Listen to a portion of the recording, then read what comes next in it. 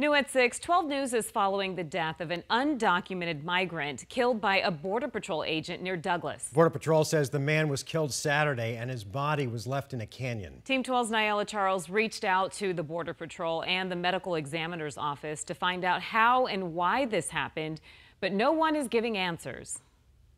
Saturday, an undocumented migrant was killed by a Border Patrol agent in Skeleton Canyon, a remote area 30 miles northeast of Douglas. Border Patrol now telling 12 News that the migrant, a Mexican citizen, was shot dead while attempting to escape the agent when running downhill into the canyon. The medical examiner's office saying multiple gunshots caused his death.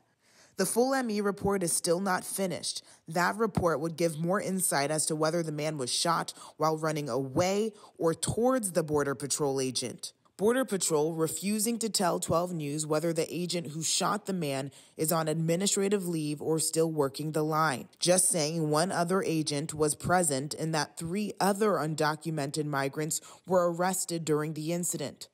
Right now, the Cochise County Sheriff's Office and the U.S. Customs and Border Protection Office of Professional Responsibility are investigating the incident. Nyala Charles, 12 News. Nyala, thanks.